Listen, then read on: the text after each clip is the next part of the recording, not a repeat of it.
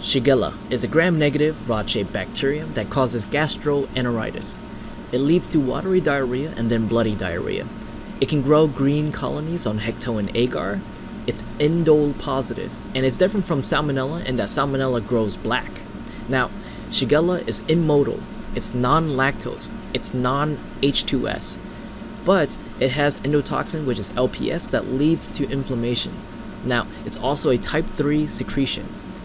It's also acid stable, so it means that it needs fewer organisms to cause the infection itself.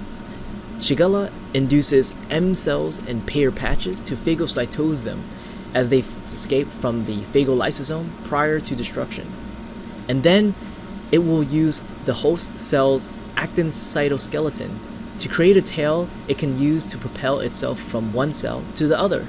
It's facultative intracellular, and it damages tissue, releases cytokines, inflame the tissue, causing bloody diarrhea.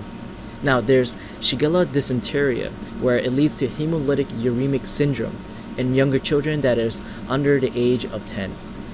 There's progerminal diarrhea following with acute renal failure, which is pretty bad. It forms schistocytes. Now, this Shiga toxin can bind to the 60S unit of ribosomes and inhibit translation.